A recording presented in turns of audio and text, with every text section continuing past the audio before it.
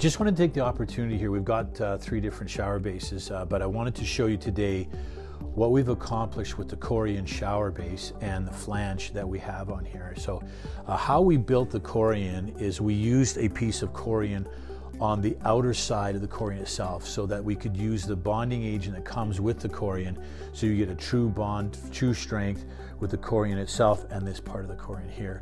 But we did find that if you screw into Corian, that sometimes it can fracture.